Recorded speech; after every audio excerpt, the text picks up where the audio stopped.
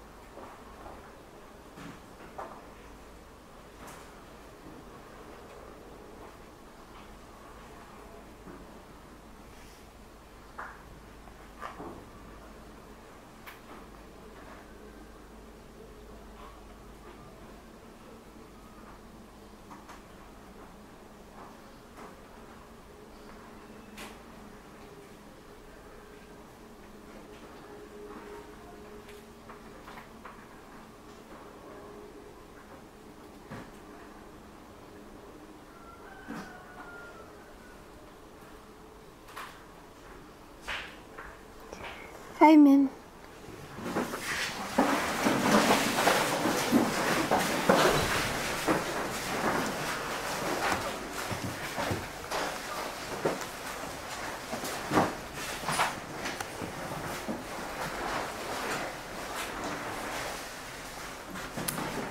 Is this a spare seat at the front?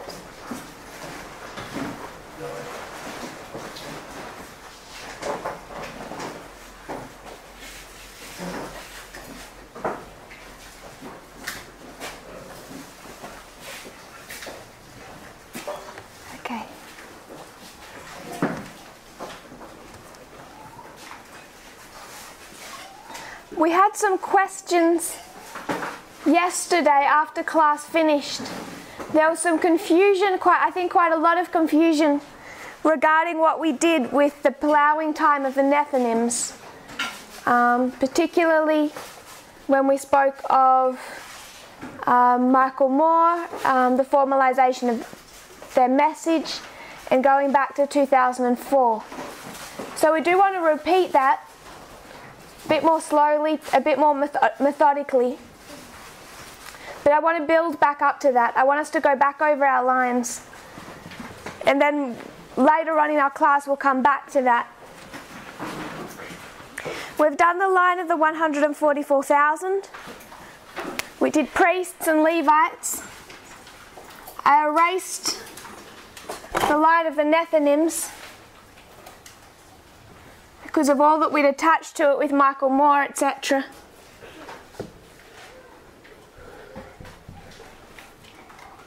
I wanted to start again on their line.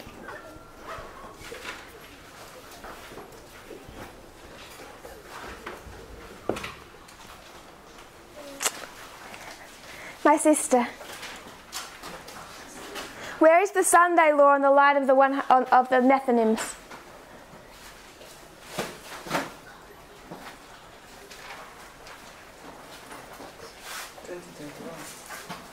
Good. How do you know that?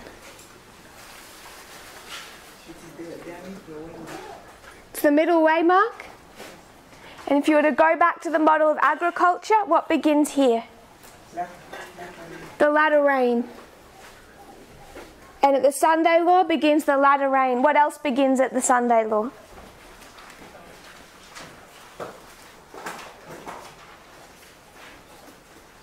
Going back to Millerite history, what's this? Boston. What begins at Boston? It's an unsealing of whose message? Samuel Snow. So what begins here? How is that message when it's first given? Silent. And then? Begins to swell. So the Sunday law begins the swelling that's going to develop into the loud cry. So that's just some revision.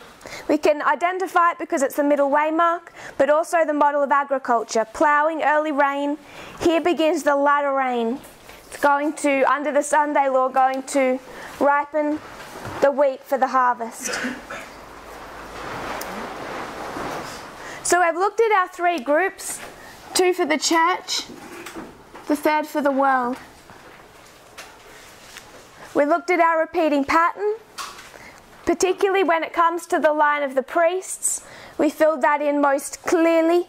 We looked at the messages that had opened up in each one of our 4 dispensations. We looked at the characteristics of that, where that message was focused to, focused forward, reflected light backwards. So I just want to add onto this a thought.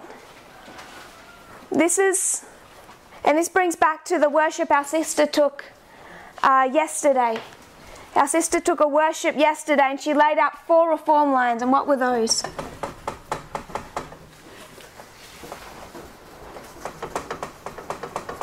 What 4 reform lines did she take us to?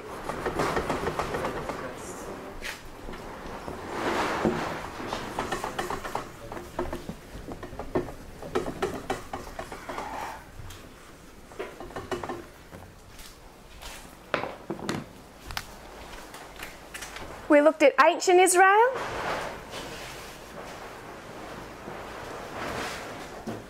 and modern Israel. How many reform lines for ancient Israel?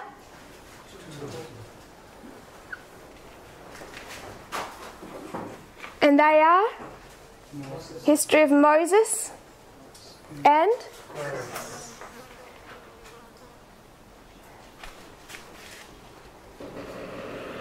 modern Israel?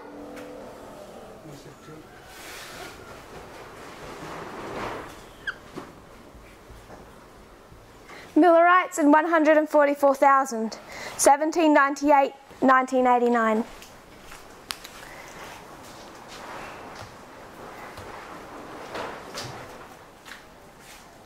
My sister in the black. We understand that this is the harvest of the first group. Yes? This is the harvest of the second. This is the harvest of the world. We're okay with that.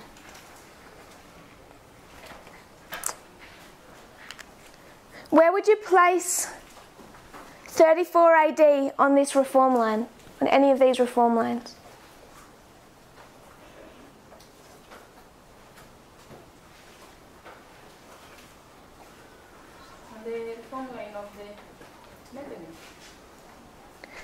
So where would you like to place it?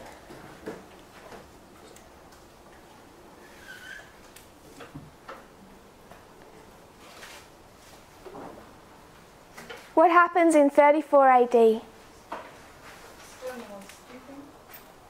at the stoning of Stephen, what happens? Yes. As a... for the nation, yes. Also for that nation as an institution. Is that okay? Because it's the end of what time prophecy? Moses. 490 years. So where do you want to place it? 34 AD on these reform lines.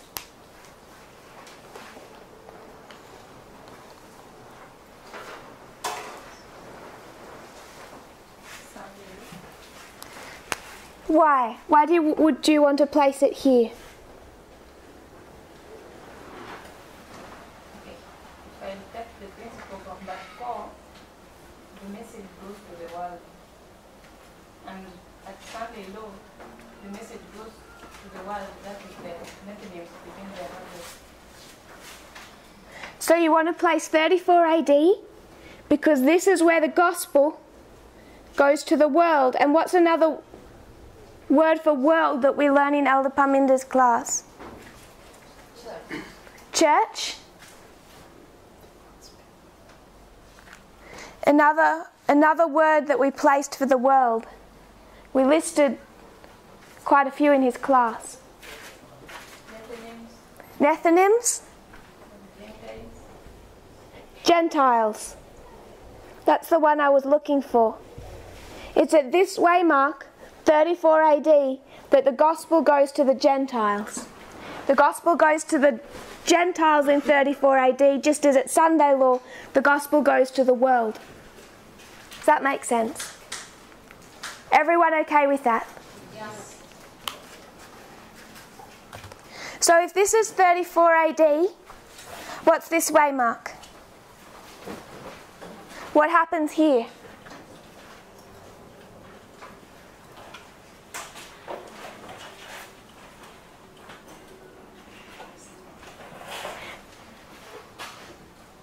This is 34 AD, the stoning of Stephen, the end of the 490 years. The gospel goes to the Gentiles. We'll read a quote for that, and then we'll work our way backwards.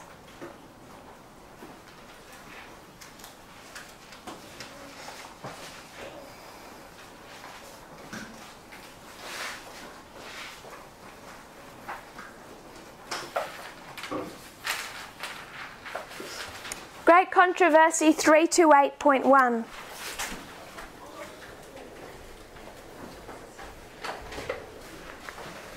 Great Controversy 328.1. The 70 weeks or 490 years, especially allotted to the Jews, ended, as we have seen, in AD 34. So there's been 490 years set apart for the church. Can we see that? 490 years for the church. It ends in AD 34. The Jewish Sanhedrin, the nation, seals its rejection of the gospel. It's closed its probation as an institution.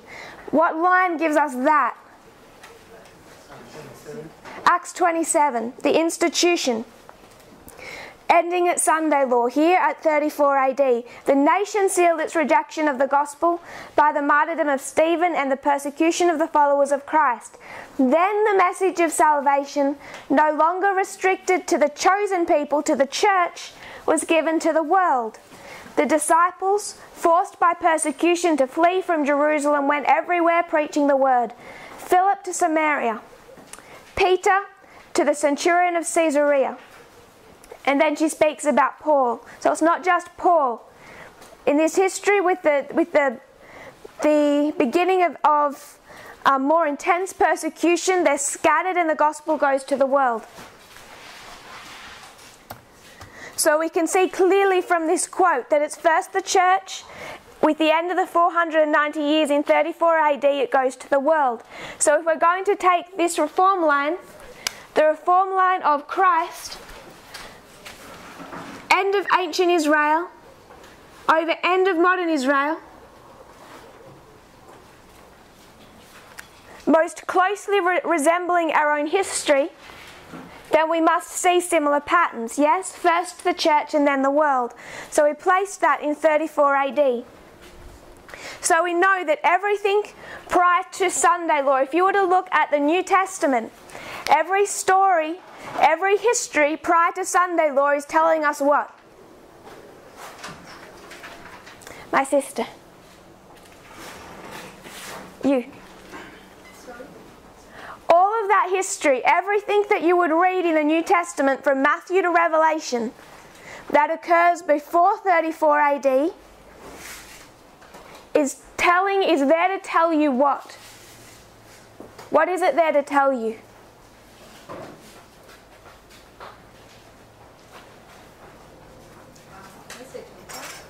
Sorry? The message to the church. So when we look at the end of the world, and Adventism has no idea what happens before the Sunday law, they're looking for the Sunday law. What are they looking for? They're looking for 34 AD, thinking that when 34 AD comes, somehow modern Israel will spring into action and be ready. They don't realize that all of those stories they're reading, the parables, the entire ministry of John and Christ has everything to do with the church. Does that make sense? So from Matthew through the Gospels, even into Acts, it's all about how God is going to prepare His church, prepare people prior to the Sunday law, prior to the gospel going to the world or the Gentiles. Is everyone okay with that? Do we have any questions or thoughts? Okay.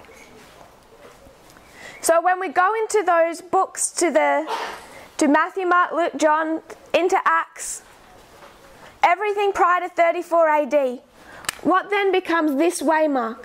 This is when we go to the Levites.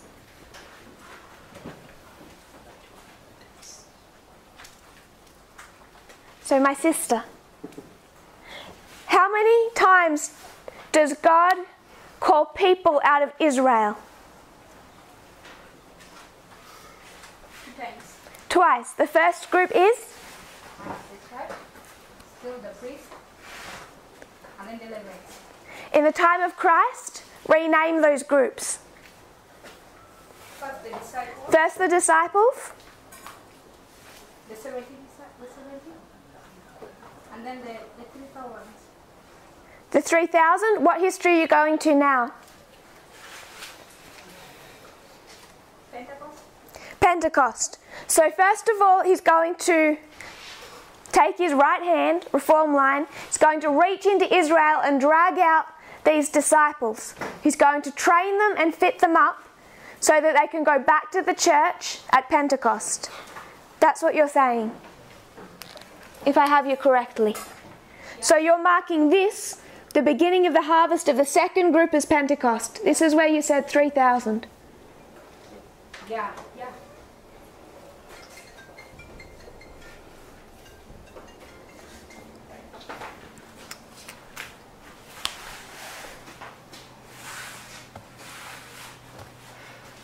We can read about this in Acts of the Apostles 39.2, and I will paraphrase that, just pull a concept, because some people become confused thinking that at Pentecost, because they spoke in all these different languages, that somehow it was given to the world.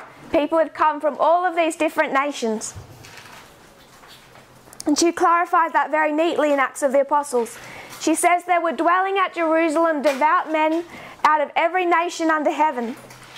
During the dispersion, the Jews had been scattered to almost every part of the inhabited world, and in their exile, they had learned to speak various languages. Many of these Jews were on this occasion in Jerusalem. So that's for those people that become confused by the many languages, thinking that this is therefore many nationalities or many of the Gentiles that had started to come in. This is still specifically those of the Jewish nation. But because they had been scattered and fled into exile, they had learned or picked up the languages of their new home countries. They're still just exiled Jews. So we have two of our harvests, and then our sister took us to the first group, and she said these were the disciples, the first group called. So we'll go back to the beginning.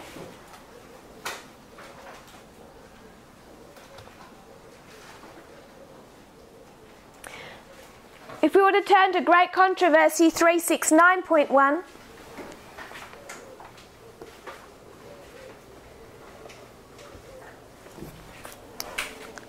we would read about the ministry of John. She talks about John the Baptist, the forerunner of Christ. The preachers laid the axe at the root of the tree and urged all to bring forth fruit meet for repentance. Here she's going to start, she's comparing and contrasting this with another history. So she's saying like John the Baptist. She's referring to another history, but I'm picking up what she's saying about John. So the axe is laid to the root of the tree. What's the tree? The Jewish nation. So at the time of the end, the axe is laid to the root of the tree, and the message is given, bring forth fruit, meet for repentance. What does that strike you of? If you're a tree, what would that inspire in you? Fear?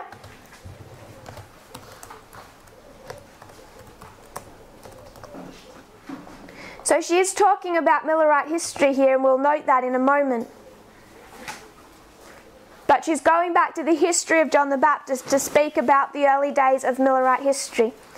The end of this paragraph, it's a fairly long paragraph, but she says the Spirit of God rested upon them, them being the preachers that she's comparing and contrasting to John the Baptist.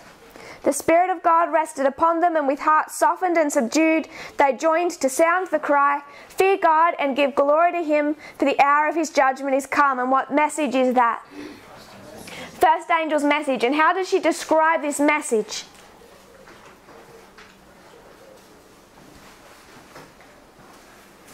The Spirit of God rested upon them, and with hearts softened and subdued, they joined to sound the cry.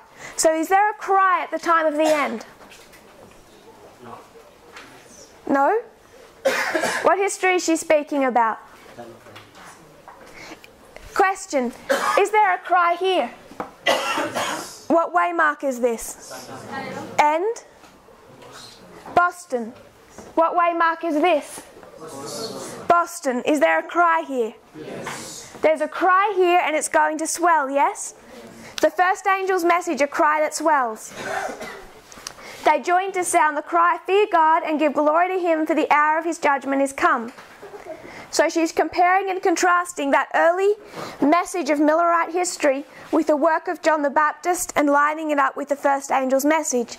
So we know that this first ministry is done by John.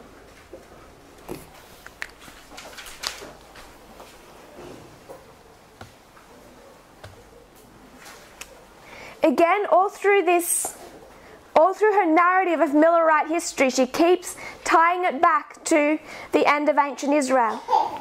She says, "I was pointed back to the proclamation of the first advent of Christ. John was sent in the spirit and power of Elijah to prepare the way of Jesus.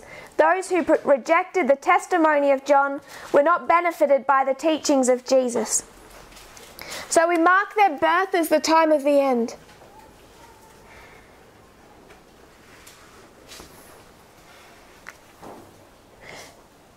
We identify John as the first angel. Who's the second angel? Christ. Question. Where are they at the time of the end? Brother. The time of the end, they both exist, but one is silent. One is not recognized. At this waymark, at the time of the end, for the end of ancient Israel, you have the first angel and the second angel. So you have both John and Jesus. Do you not? They both exist there. Do you see Jesus for some time? No. When does the second angel arrive in that story? 27 AD, that is known as the baptism. Here you note his arrival on the scene. But you can place his existence from the time of the end. I want us to note that. She talks about those who rejected John were not benefited by the teachings of Jesus.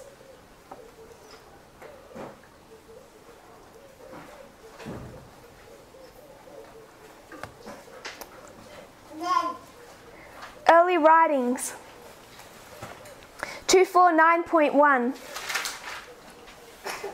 Early writings 249.1. Those who rejected and opposed the light of the first angel's message lost the light of the second and could not be benefited by the power and glory which attended the message, "Behold, the bridegroom cometh." So what is she comparing and contrasting? She's told us the same thing.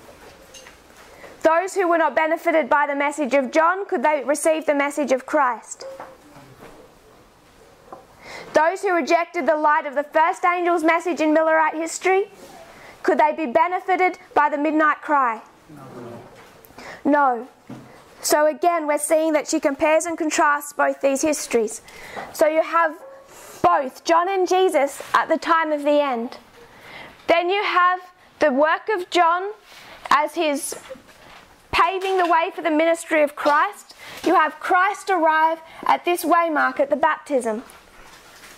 Does he begin his work here? My sister, does Jesus begin his work here?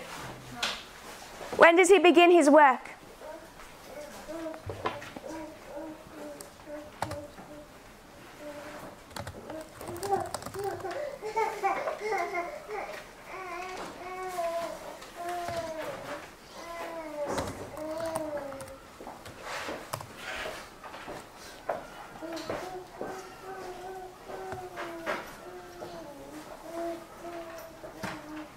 Just looking for a quote.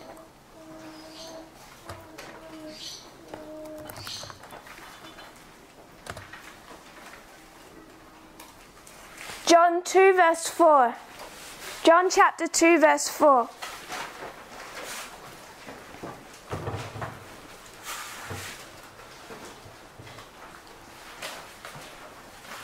This is the wedding at Cana. So Jesus has been baptized, and then what did he go through? After baptism, where did he go? Wilderness for 40 days. He comes out of the wilderness and attends the wedding at Cana. John 2 verse 4, Jesus saith unto her, Woman, what have I to do with thee? Mine hour is not yet come. Has his work begun yet? Has his hour come?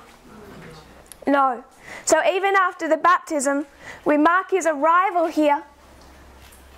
The Holy Spirit descends as a dove, says, This is my beloved Son, but his ministry as a second angel, it hasn't yet formally begun. If we were to turn to Mark 1:14.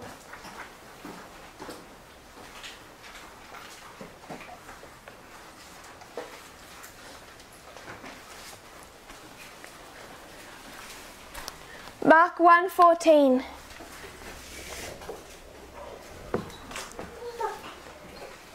Says, Now after that John was put in prison, Jesus came into Galilee, preaching the gospel of the kingdom of God. So we're marking the end of John's work and the beginning of Christ's, yes?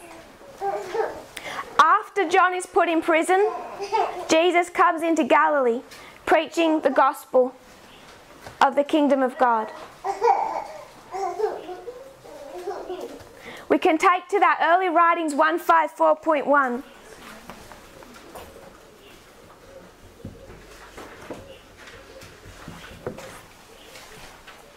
Just want to pick up the one sentence. When Jesus should establish himself as a teacher, John knew that he himself must die. So you have Mark 1:14.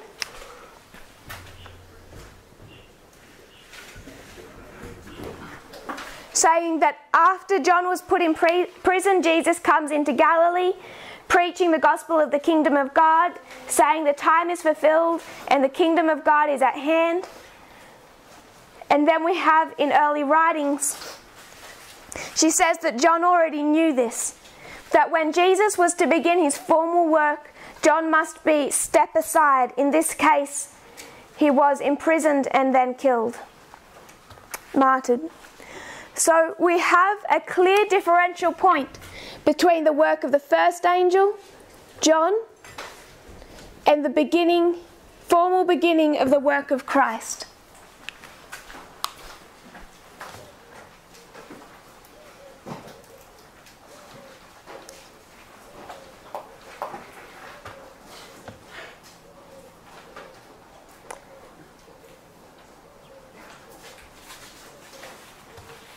So,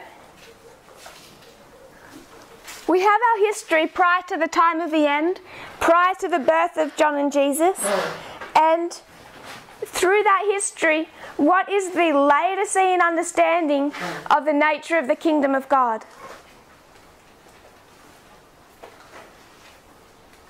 My sister, what is the Laodicean understanding in the history of ancient Israel about the nature of the kingdom of God? What are the Pharisees expecting that kingdom to look like?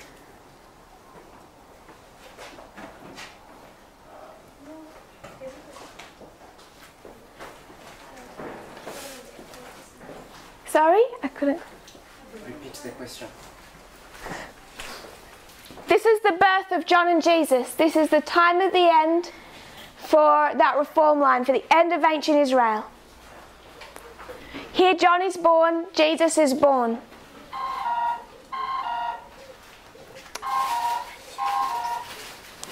We have the end of ancient Israel. This is that reform line. What are they expecting the nature of Christ's kingdom to look like?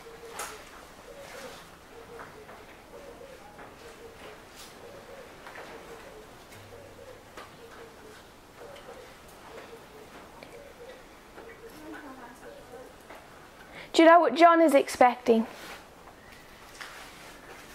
Because he's expecting the same thing the Pharisees are. What was Judas hoping for? We discussed Judas this morning. Judas was part of that group because he thought there was going to be some type of benefit. What benefit did he think he would receive? Why do you think Judas wanted to follow a humble carpenter?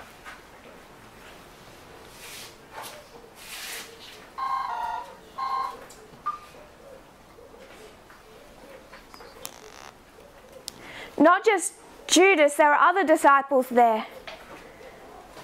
They wanted to sit on his right hand and on his left hand. Why did they want such a position? They thought Christ was going to be king, and they took him, and they were going to. Yes. So you do know the answer. So what type of kingdom did they think it would be? Sorry? A temporal kingdom. So they were expecting to have this earthly kingdom that was going to overthrow the Romans and rule the known world. So what do you think Judas wanted? A high up position close to this new powerful king. And the other disciples weren't that far different. One wanted to sit on his right hand and on his left hand because they thought that seat would look like a throne. So that's what they're expecting. The Pharisees, the Israelite nation is expecting all the way up to the birth of John and Christ, to the time of the end. Why are the disciples expecting that if they've been trained under John?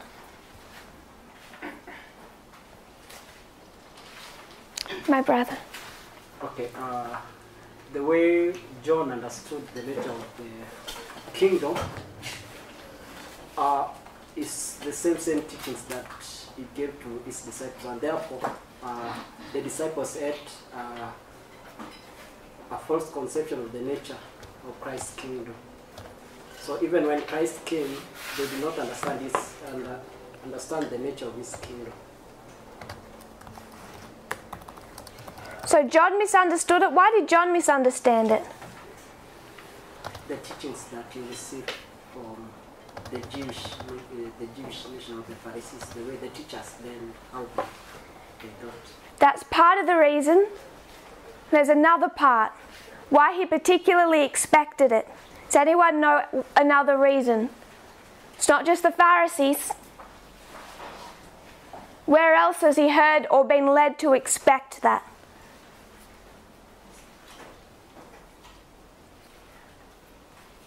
Does anyone have a thought on that?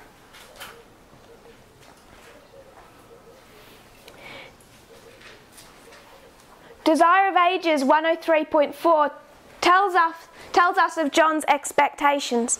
So DA 103.4.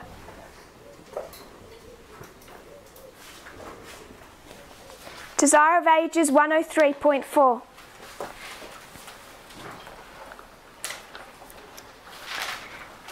It says that John did not fully understand the nature of the Messiah's kingdom.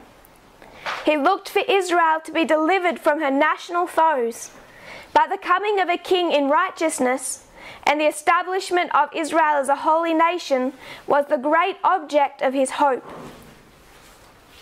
So this is just the proof for what my sister said before about the expectations they had of this powerful earthly nation.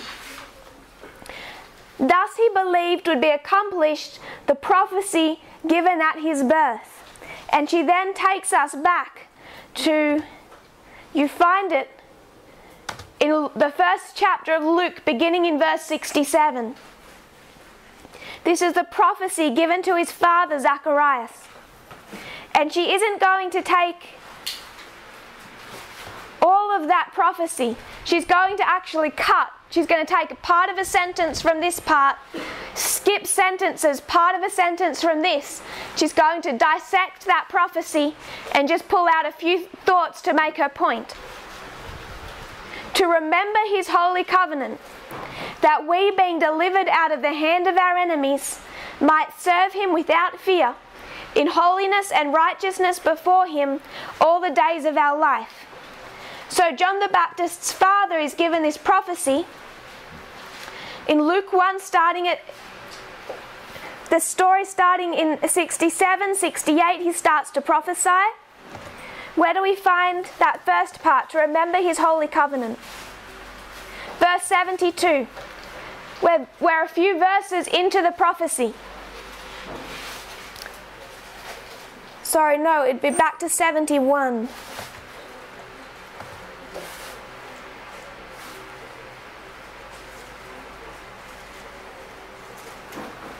And as he spake by the mouth of his holy prophets, verse 70, which have been since the world began, that we should be saved from our enemies and from the hand of all that hate us. If you're a Jew, who's your enemy? Who is the hand of those who hate them? The Romans. To perform the mercies promised to our fathers and to remember his holy covenant. The oath which he sware to our father Abraham, that he would grant unto us, that we, being delivered out of the hand of our enemies, might serve him without fear, in holiness and righteousness before him all the days of our life. So Ellen White doesn't go through this whole prophecy. She just cuts and pastes the essential parts to make her point. That at the birth of John, a prophecy was given that the purpose of this work would be the deliverance of God's people from the hands of their enemies, that they can serve God without fear. When has that happened before in Israelite history?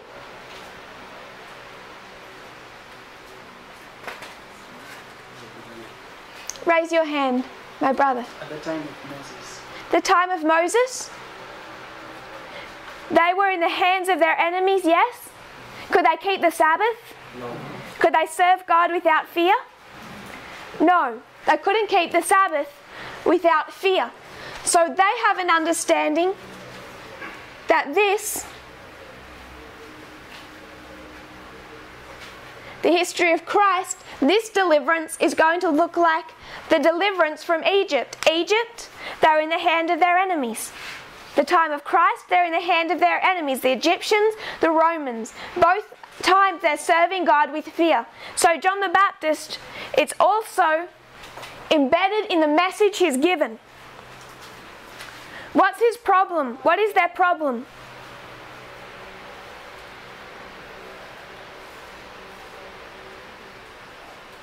What is this history to them?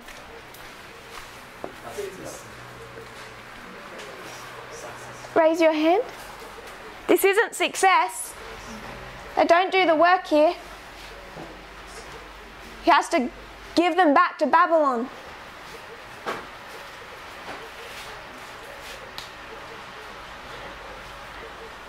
If I was to say, I'm going to take this history and overlay it with this history. Alpha and Omega. This is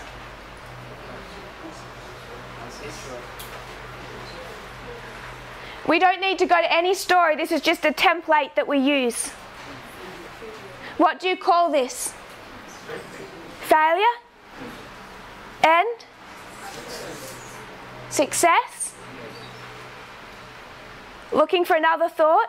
This is? Brother Willie.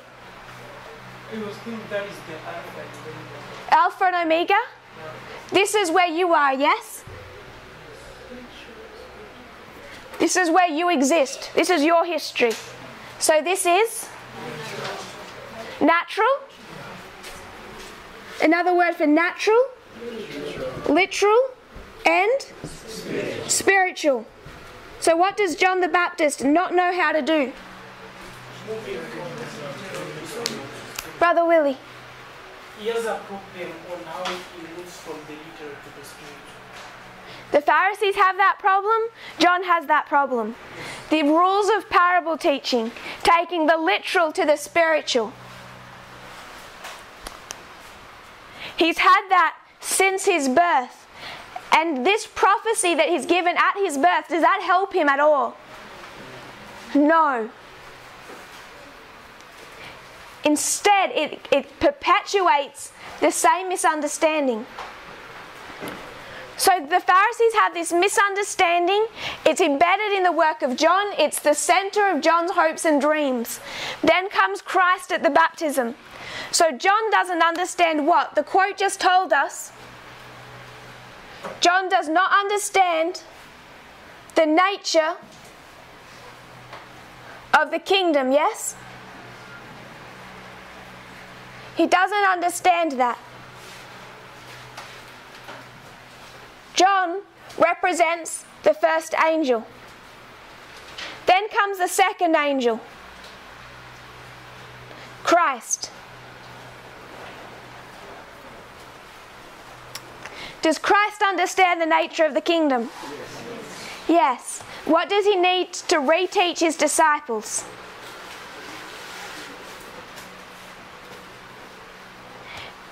If you were to go to Matthew 13, Matthew 13, 10 and 11.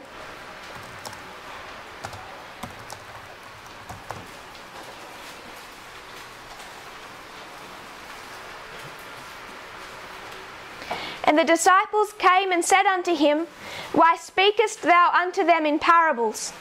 He answered and said unto them, Because it is given unto you, the disciples, to know the mysteries of the kingdom of heaven. But to them it is not given. So in his parables, what is he trying to teach them of? He's trying to teach them the nature of the kingdom. So if we were to go through this chapter from verse 24, Matthew 13:24. Another parable put he forth unto them, saying, The kingdom of heaven is like a man. So Jesus, he's going to take these misinformed disciples, these people who have been trained under the Pharisees, then trained under John, that they have a certain perspective of the nature of the kingdom. He's going to take all of those people, and then for everyone that will listen, that has ears to hear, he's going to say the kingdom equals 24, kingdom equals a man. Do we have any others that you can think of? This is the man who sows. Raise your hand if you want to add another one. The kingdom of heaven is like 10 virgins.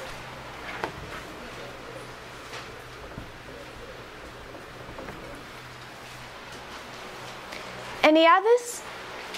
A brother? A net.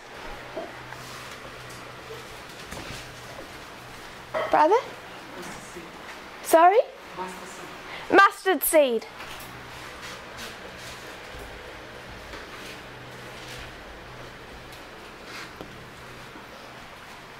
My sister? Sorry? Leaven.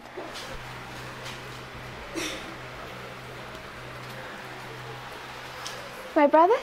Treasure. Treasure. We know that we're referring to whole parables here, not specific words. Anyone else? My sister. Sorry? What did you say? P-E-A-R-L. Pearl. Sorry? I'm sorry. A pearl. The household.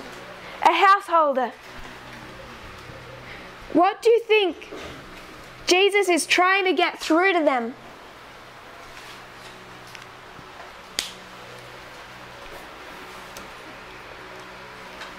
We've got most of them that I have listed. We could include a king, a certain king, that parable. So we have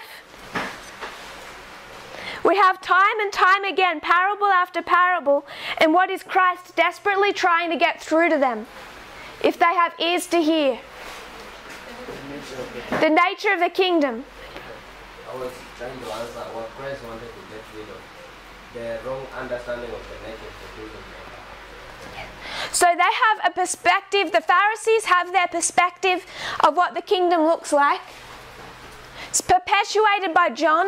He teaches, he takes this first group, the disciples, which we line up with the priests, and he teaches them a true message, but incorporated, encapsulated around the same misunderstandings held by the Pharisees. He does his work. The work of the second angel begins in earnest. And what does he do? What does Christ do? He employs his parable teaching. And then in parable after parable, where John did not understand the nature of the kingdom, therefore the disciples don't understand the nature of the kingdom, Jesus says the kingdom is like this. The kingdom is like this. And he lines it up in parable after parable, line after line, to try to help the disciples unlearn their Laodicean understanding.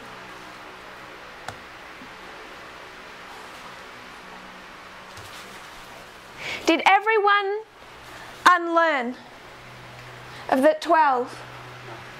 Who refused to unlearn? Who held on to John's understanding of the kingdom? Judas. And when does he leave?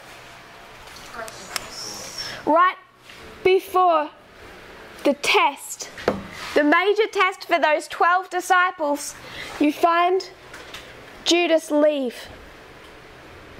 What was Judas holding on to? A misunderstanding of the nature of the kingdom. He was holding on to what he had heard taught by who?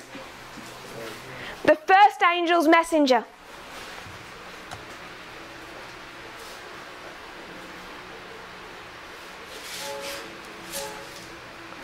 So at the very beginning, I asked my sister where to place 34 AD. We see in the reform line of Christ, in this one that is most closely resembling or representing our own time, the history of success that was the end of ancient Israel, that takes us to the history of success that is the end of modern Israel. We take these two. This history of the 144,000 in the end of modern Israel comes with these three calls, 2 to the church, 1 to the world. So when we go back to the history of Christ, we find 2 calls for the church, 1 call out for the world. The Gentiles begin in 34 AD. The second call to the church begins at Pentecost. The first call was the disciples that had existed throughout this history and are tested at the cross. We can all see that, the 3 groups.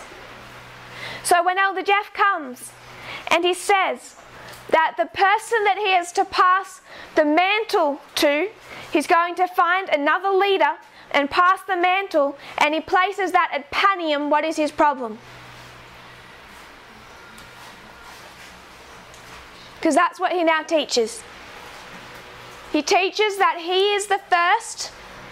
He can see every reform line, Moses, Joshua, Miller's Snow, that there's 2 of them. There's these 2 messengers, and he says he's going to pass the mantle to the second at Panium. My sister, what's his problem with that? Going back to the line of Christ. Yes. What's the question? Elder Jeff now teaches that there is a second leader. He can see that because of Miller and Snow, Moses, Joshua. And he says that the time for him to pass that mantle to another leader, probably he's expecting around the time of Panium. Why can't it be Panium? Because the line teaches us that. Which line? Of Christ. The line of Christ? Where is Panium on the line of Christ? Pentecost. Who are our two leaders? Who are our two leaders in the history of Christ? John and Christ. Where was Jesus at Pentecost?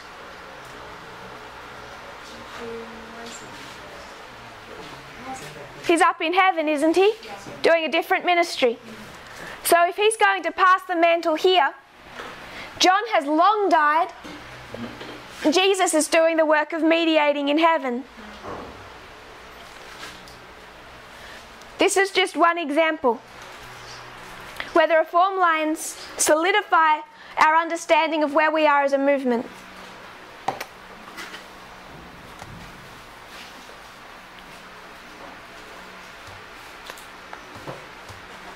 So going back, in application, we have a history prior to the time of the end. We have Laodicean understandings about the nature of the kingdom, yes? Elder Parminder taught. These histories, this line of Christ is there to teach us about our own condition. Is that correct? We all agree? So do we have misunderstandings about the nature of the kingdom? Do we have as much to unlearn as the Pharisees and John? So we have our own misunderstandings. The first angel, what's his problem? What's Elder Jeff's problem?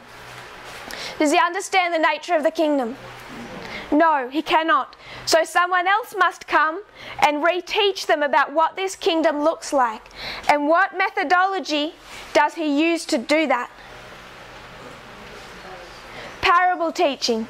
It's all based on parables. Where John misunderstands the nature of the kingdom, Christ is going to reteach them by parable after parable after parable. Every time he says the kingdom of heaven is likened unto a householder, he's trying to change their misconceptions that they took from John. The disciple who refuses to unlearn, to take in these parables, that holds on to this message of this deliverance from the Romans and this earthly kingdom is Judas. And he decides that because the second angel is not doing his job properly, he's going to take the power into his own hands and go to the Jewish leadership and try and force that movement to look like how he was taught to believe it should look. And that was the betrayal of Christ.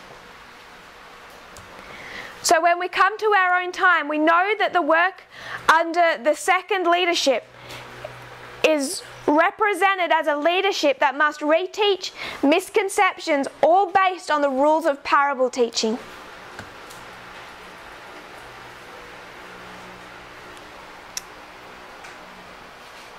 Early Writings 299.2.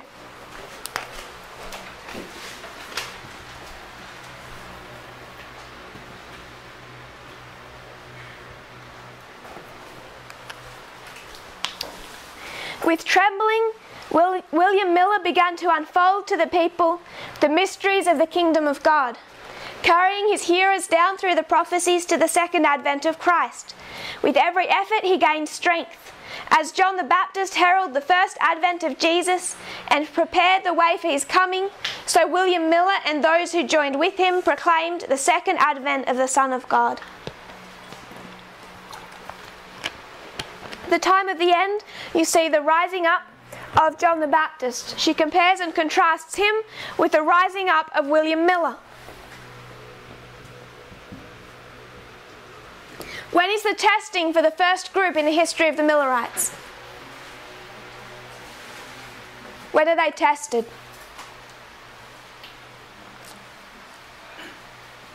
My sister. April 19?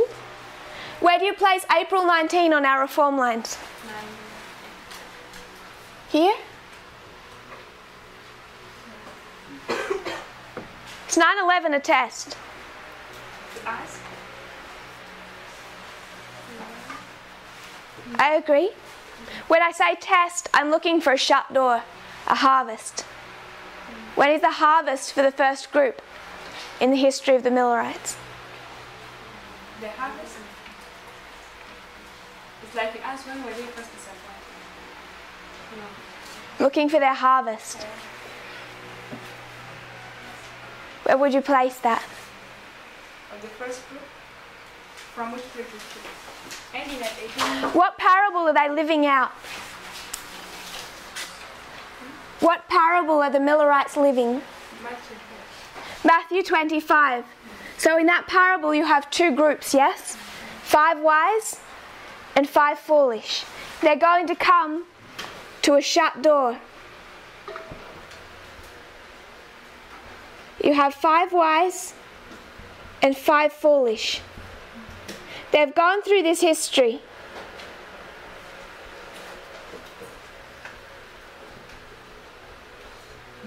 When is the shut door for them? October 22nd. So they know they're living out the parable of the 10 virgins. And they go through different experiences. They go through April 19, and what is April 19 in this parable?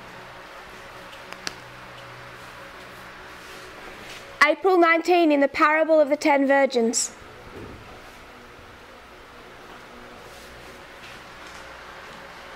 What do they identify as April 19? I was asking my sister. Tarrying time.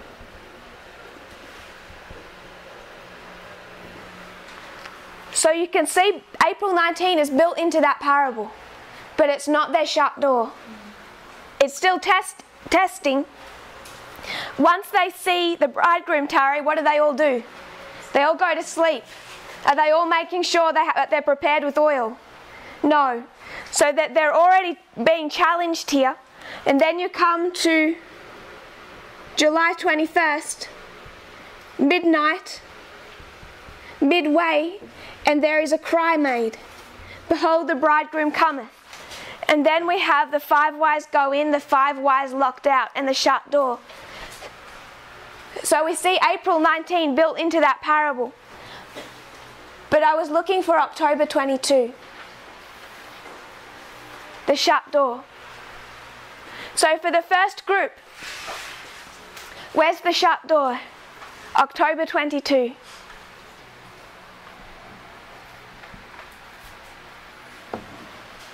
So by October 22, 1844, you have the work of Miller, and then Samuel Snow. And where do you want to place him on this line? Line first. Work of Miller begins from 1798 to April 19. Yeah, then from April 19 to 1844, Samuel Snow. From April 19 To 1844. I mean to October 2nd. to October 22. What is Samuel Snow doing here in April? Well, they had disappointment. Repeat your question. You said that we would place Samuel Snow beginning in April 19. It's from that dispensation, from April 19. What is Samuel Snow doing in the history of April 19? He's doing nothing, but was the history of the Elijah person. That he came up with the idea of the children. Has the cry began? It begins with Elijah. So has he really began his mission? No. No. Has Christ began his mission here? Which mission? His work. When we register our life. Christ in the history of the end of ancient Israel, his baptism.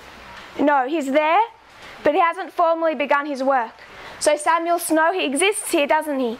He's writing letters, isn't he? But he hasn't formally begun his work.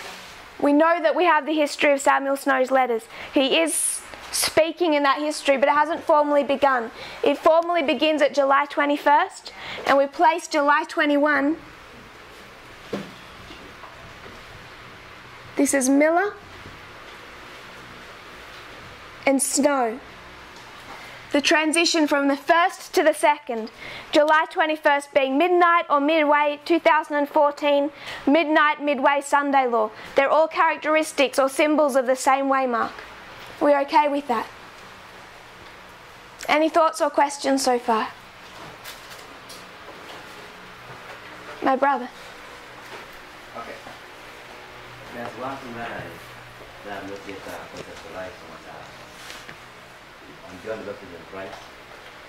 So when you look at the beginning of the work of Christ began his work in Jerusalem at Passover, and then maybe few days or few time begin to, like, John was prison, and then he moved from Jerusalem then to Galilee.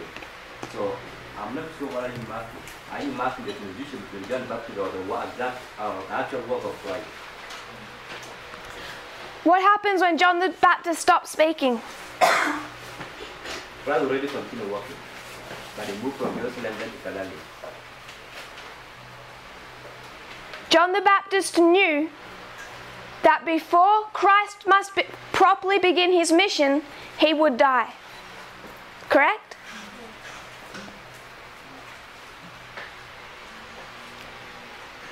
So I don't quite understand your problem.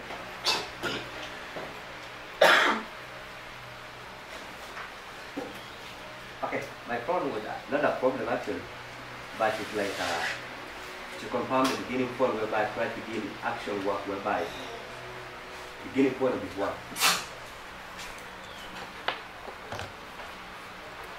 What happened in 2014?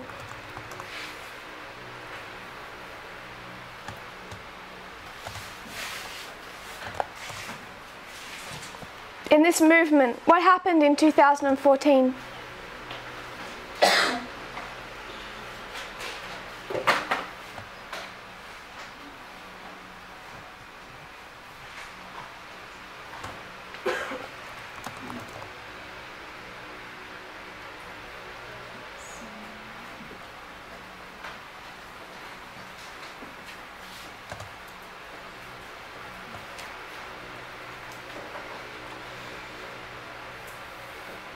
What hadn't happened before 2014?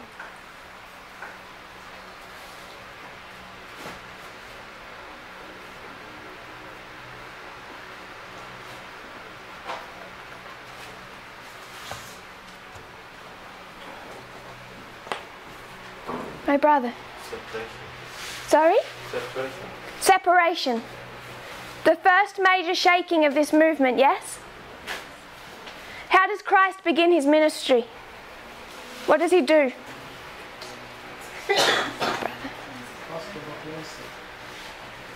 He goes into the temple and he cleanses it. He starts kicking people out. So 2014, when we line up with the history of Christ, we see Jesus begin his ministry, and he begins by cleansing the temple, yes? That's how he begins his ministry. 2014, what happens? The first cleansing of the movement. That would be my answer. First temple cleansing. The same time, transition from John imprisoned and killed so Christ can begin his work. And Ellen White identifies that transition. It's not just a transition we are aware of. It was a transition John expected in advance. So we've gone through the history of Christ, seeing the transition from the first angel to the second angel. The first has misconceptions. The second is going to help those who have ears to hear unlearn them through the methodology of parable teaching. I just wanted to touch on Millerite history so we could go back and see the same thing. Parable of the 10 virgins, all of that history leading them to the shut door of October 22, the 5 wise and the 5 foolish. Our second witness that we are correct to say that there was a transition of leadership of this movement in 2014. 2014 lining up directly in its primary application with July 21st and the Boston camp meeting. So we have 2 solid witnesses just in that time alone that 2014 was the point where there is a transition of leadership. And that new leadership must work through parable teaching.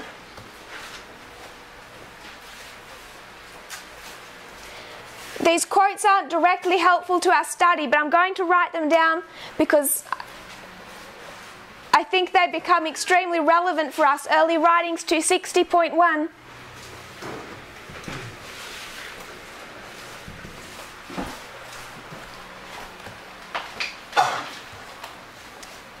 Review and Herald, April 11.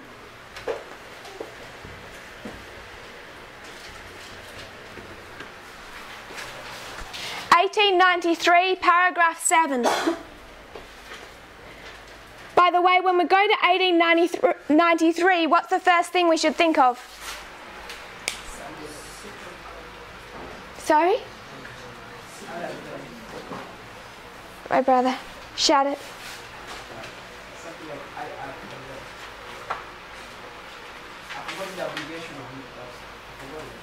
1893, Brother Willie? Is that the year where we have this segregation, separate? It's not in 1893, my brother? Chicago World Fair. Sorry? Chicago World Fair? The history of America in the world history. My brother? I think Eddie Jones will give us 3 dates on Mark Sunday. Why is that relevant to us So now? I think the quote in the history of world understanding about 2014 was a Sunday law. And now when he writes the quote, the quote of Review and Herald is also speaking about the context of the Sunday law. Why have we looked in the last 2 years at 1893?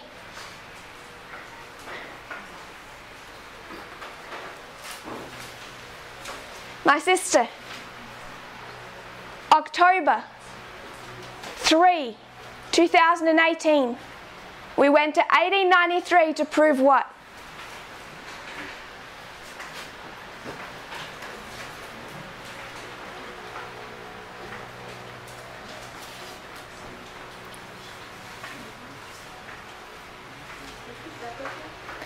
October 3, 2018. We went to 1893 to prove what?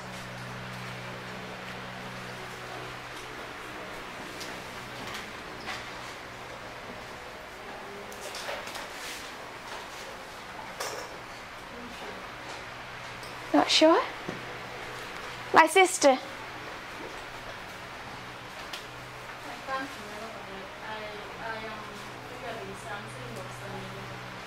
Sunday law? You're accurate. There is Chicago World Fair. One of our brethren took us to. They're trying to push through a Sunday law. Why are we discussing that in October of 2018? Why did that become relevant to the Midnight Cry message?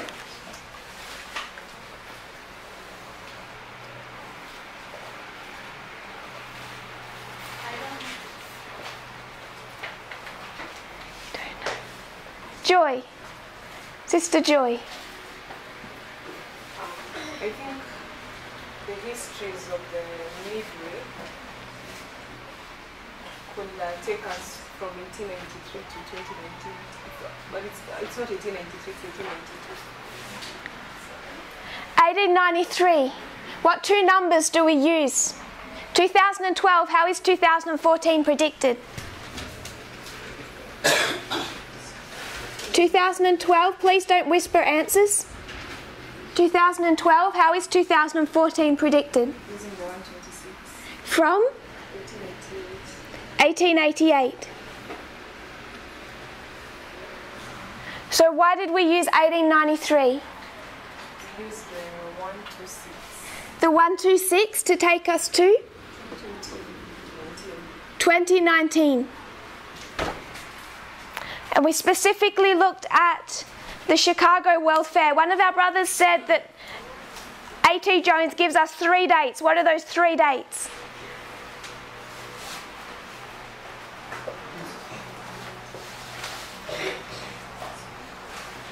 Do you know? 1863, 1888, 1893. So a third of our 3 dates. We know it's a 126, 10th of a 1260 to take us to 2019. So when we see something written April 11 of 1893, we should pay attention to that, yes? 2019 on the line of Christ, what is it?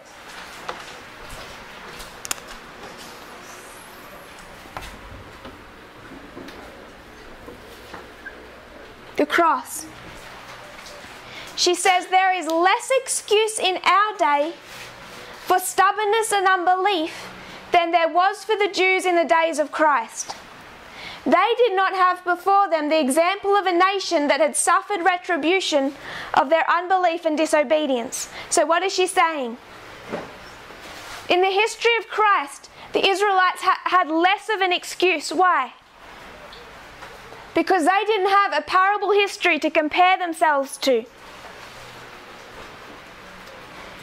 But we have before us the history of the chosen people of God. We have all the history of ancient Israel. Now we don't just have ancient Israel, now we have the history of the Millerites, who separated themselves from him and rejected the Prince of Life. Though they could not convict him of sin, yet they could not fail to see their own hypocrisy. They hated the Prince of Life because he laid bare their evil ways. In our day, greater light and greater evidence is given. We have also their example. We have their history as a parable. The warnings and reproofs that were presented to them, to Moses, to the Jewish nation, to the Millerites, we have. And our sin and the results of our sin, the punishment for our sin, will be greater if we refuse to walk in the light. Many said, if only I had lived in the days of Christ, if only I had lived in the history of the Millerites, I would not have twisted his words or falsely interpreted his instructions. I would not have rejected the 2520, the 2,300 days, the 1260. I would not have rejected and crucified Jesus as did the Jews. But that will be proved by the way in which you deal with the message and his messengers today. Apply that to 2019. How many people in the movement are saying, we wouldn't have crucified Christ, we would have been faithful Millerites, we would have accepted Miller and Samuel Snow, John the Baptist, we would have accepted the nature of his kingdom, we wouldn't have rejected it like Judas, we would have understood. That will be tested by how people respond to the message and the messengers that God was using in 2018 and 2019. The Lord is testing the people today, 2019, as much as he tested the Jews in their day. When he sends his messages of mercy, the light of his truth, he is sending the Spirit of truth to you. And if you accept the message, you accept of Jesus. Those who declare that if they have lived in the days of Christ, they would not do as did the rejectors of his mercy will today, 2019, be tested. Those who live in this day are not accountable for the deeds of those who crucified the Son of God. But if with all of the light that shone upon his ancient people, delineated before us, what does delineated mean? To place on a line, with all of the light of past histories placed on lines before us, we travel over the same ground they did, cherish the same spirit, refuse to receive the same reproof and warning, then our guilt will be that much greater, and the condemnation that fell upon them will fall upon us. Only it will be as much greater as our light is greater in this age than was their light in their age. So we spoke about each dispensation increasing light. Ellen White is going to take that concept and expand it.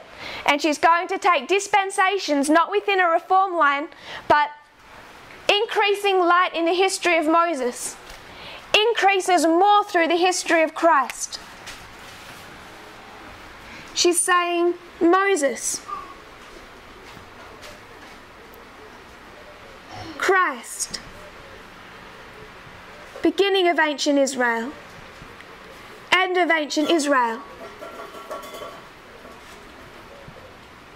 beginning of modern Israel, for those of us that walk down in this history where you and I are, how much light do we have compared to Moses? Does anyone think we have the same? Why is so much more expected of us?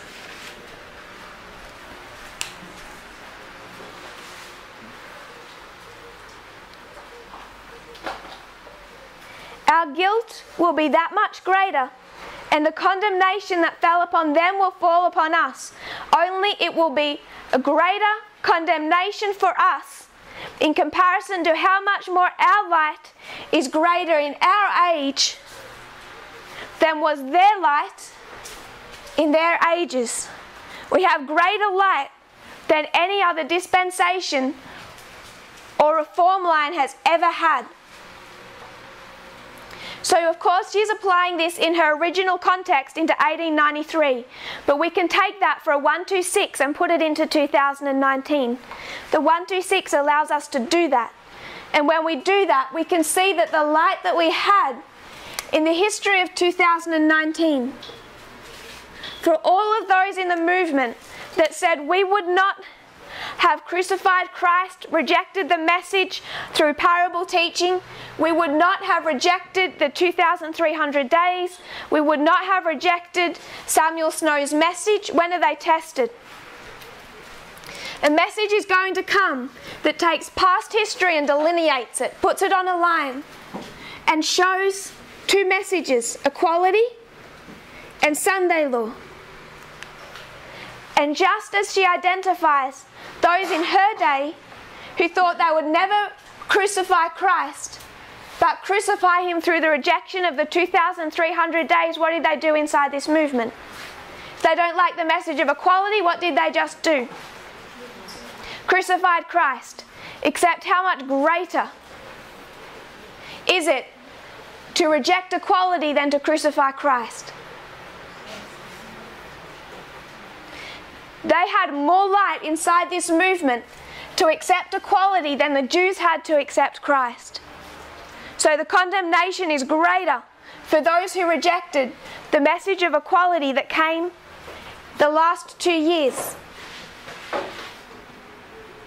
A greater condemnation than for the Jewish nation. Do we have any questions or thoughts on that issue or subject?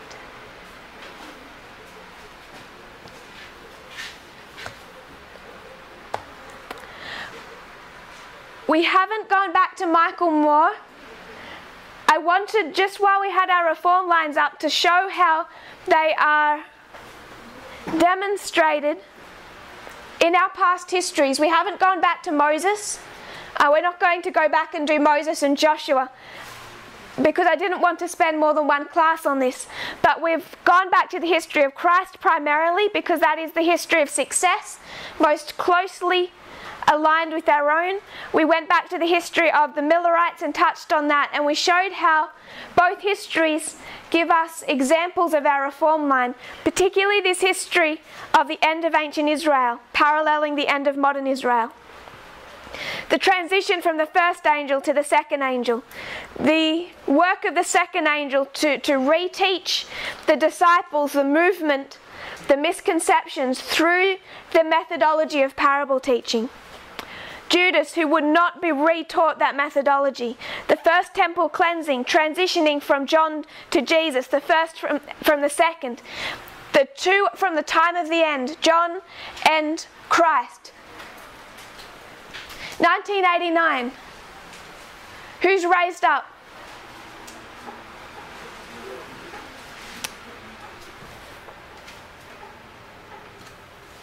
When does Elder Parminder become Adventist? 1970.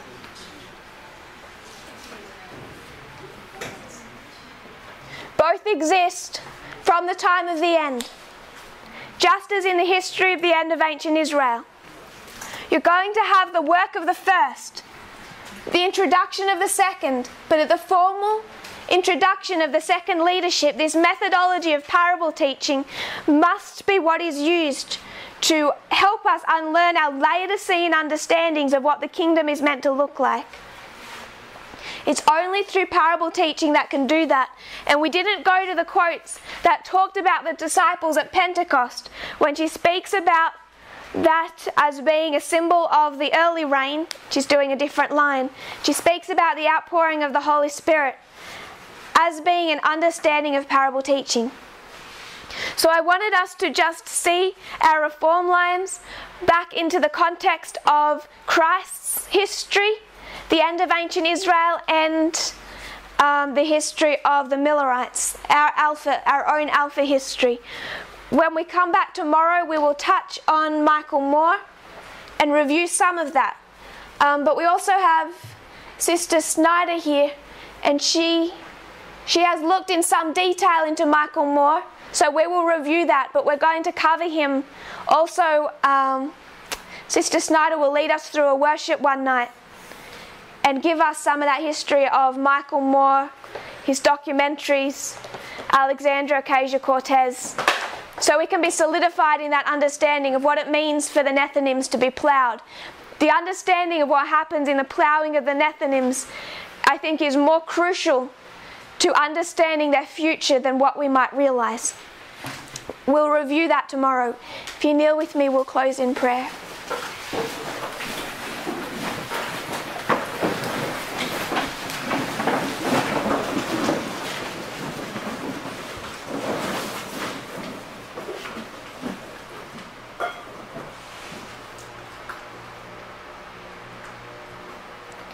Dear Father in heaven,